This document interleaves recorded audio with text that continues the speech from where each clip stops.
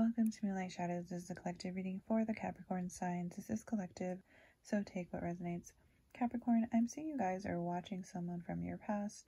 You know the truth of the situation, that you need to walk away, but for some reason you still want to come back to this person. Could be dealing with a Libra, Gemini, Aquarius with the swords, very strong here, with the swords in general. For Capricorn, you do want to communicate or talk to someone from your past that you currently watch them on social media. You spy on them in one way or another, just trying to keep tabs on what they've been up to. But you are thinking of speaking to this person.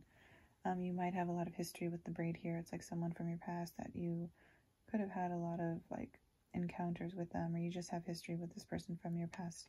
You're trying to move away, but at the same time you still reflect back on them. You watch them, you check in on them from time to time. Others of you are checking in heavily, spying on them through social media, or just trying to see what they're up to.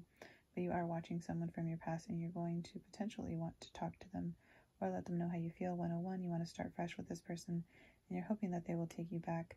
But you could have had like a rocky road or rocky path with this person. You're very intuitive 111 as I was saying that, but you want to connect with this person. You want to speak to them. With the crystals, connect with crystals. I feel like this is going to help you heal with the 11. Again, very intuitive, spiritual person that you are, Capricorns. You want to restore balance within yourself with crystals, especially seeing this as the rose quartz. But I feel like connecting with crystals is going to heal your aura or your energy field here, because you need to connect with crystals for some type of healing. For others of you, you want to learn more about crystals to develop or improve your spirituality. You're starting to tap into the different types of crystals, and that's going to help you heal and just connect more with your spiritual ascension. The next card you have is Crystal, which is funny because we got the crystals card here, so you definitely are connected to crystals.